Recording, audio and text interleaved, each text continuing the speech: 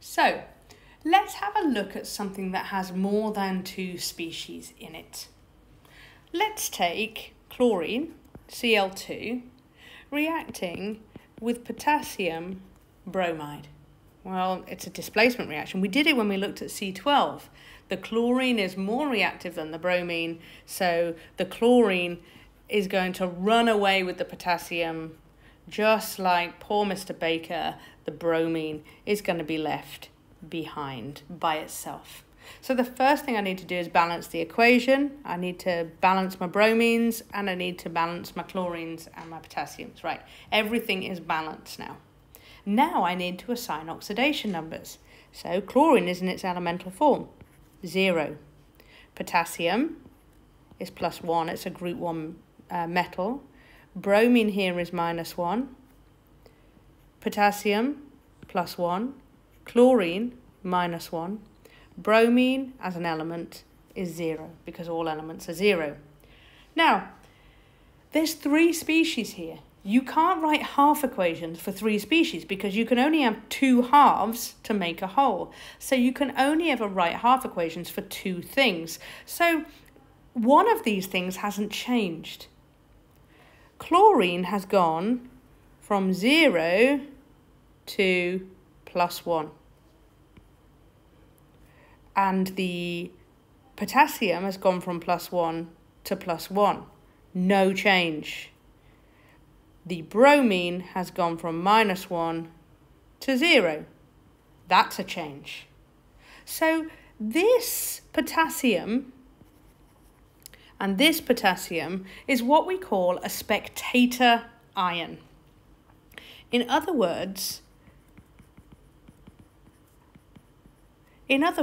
it did not get involved in the reaction at all. It was a +1 at the start, it was a +1 at the end, it just stood by and it didn't actually, its electrons didn't change at all. So we don't include it in our ionic equation. Great, now we only have 2 species that we need to write about, which is exactly what we need. We need 2 species for 2 halves of the equation. So let's start focusing on Cl. Chlorine existed in its elemental form and it went to 2 chlorine ions, so -1. It gained electrons, so the electrons must be over this side. Well, there's 2 of them and each one gained 1, so 2E- plus 2 chlorine atoms makes 2 chlorine ions. Let's look at bromine now. Bromine existed as a -1 ion at the start. We had 2 of them. They ended up as Br2 in its elemental form. So it must have given away those 2 electrons to chlorine, so 2E- were given out by the bromine. Have I got my electrons on either side? Yes.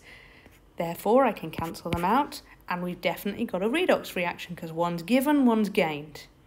Now I can remember. Do you want to go on a date, Mr. Chemist? Sorry, I only do redox.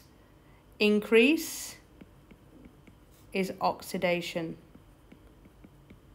Decrease is reduction. So, chlorine has gone from 0 to -1. It's a decrease. So decrease is reduction. It has been reduced. Bromine is bromine has increased because it's gone from -1 to 0, so it must have been oxidized. If you don't like I only do redox, then you can do oil rig. Oxidation is loss of electrons and reduction is gain. So you can see that the chlorine here has gained electrons. It's got more negative, it's gained electrons. And the bromine gave its electrons away. You can see here it gave its electrons away. So it has been reduced. Reduction is gain. So, it gave its electrons away. It's been oxidized. Oxidation is loss. So whichever way round you use, it's really easy to identify what's been oxidized and what's been reduced. So Now, shall we put them together and make a full ionic equation? Remember, we don't include spectator ions, so we can forget about the potassium now. We've got everything on this side. Chlorine as an element plus 2 bromine ions make bromine as an element plus 2 chlorine ions. That, ladies and gentlemen, is your full ionic equation. And this was the spectator ion, the potassium, so we didn't include it. Hope that helped.